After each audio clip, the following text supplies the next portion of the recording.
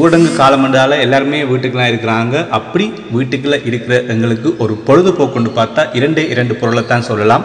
ஒன்று நம்ம வீட்டில் இருக்கிற டிவி, இரண்டாவது நம்ம கையில் இருக்கிற மொபைல்.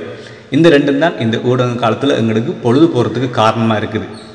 மொபைலில் பார்த்தீங்கன்னு சொன்னால் எப்போயுமே ஆன்லைனில் நாங்கள் கேம்ஸ் விளையாடி கொண்டிருப்போம், அல்லது ஆன்லைனில் எதுவும் சேட்டிங் எதுவும் வீடியோக்கள் பார்த்து கொண்டிருப்போம். அது பற்றிய ஒரு விஷயந்தான் உங்களுக்கு இந்த வீடியோவில் நான் சொல்லித்தர போகிறேன். அது என்னென்னு பார்த்தீங்கன்னு சொன்னால், இந்தியாவில் அதிகம் பார்க்கப்பட்ட வீடியோ என்ன, இந்த ஊடக காலத்தை பொறுத்த வரைக்கும் இந்தியாவில் அதிகம் பார்க்கப்பட்ட வீடியோ என்ன, அதில் தமிழ் மொழிக்கு எத்தனாவது இடம் கிடைச்சிருக்கு அப்படின்னு சொல்லித்தான் இந்த வீடியோவில் நீங்கள் பார்க்க போகிறீங்க.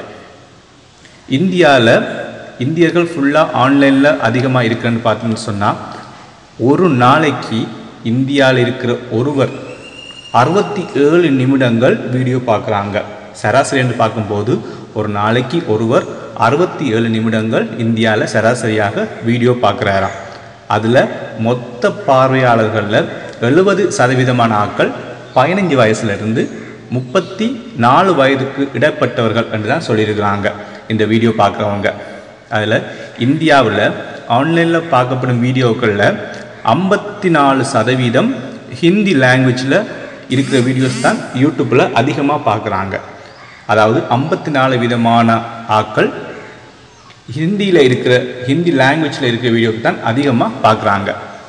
ஆங்கிலத்தை பார்த்தீங்கன்னு சொன்னால் 16% வீடியோக்கள் தான் பார்க்கப்பட்டிருக்குது. இங்கிலீஷில் இருக்கிற வீடியோக்கள் 16% தான் பார்க்கப்பட்டிருக்குது. தெலுங்கில் 7%, கன்னடத்தில் 6%, தமிழில் 5% பார்க்கப்பட்டிருக்கிறதாக யூடியூப் சுட்டி காட்டியிருக்கு.